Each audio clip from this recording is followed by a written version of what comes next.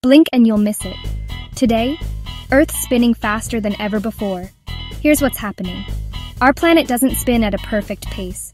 Sometimes it speeds up or slows down, usually by just tiny amounts. But on July 9th, 2025, Earth's rotation will shave off around 1.5 milliseconds from the usual 24 hours. That means your day will technically be just a teeny bit shorter than normal. Why is this happening? Scientists aren't totally sure. It might be changes in Earth's core, ocean tides, or even climate shifts.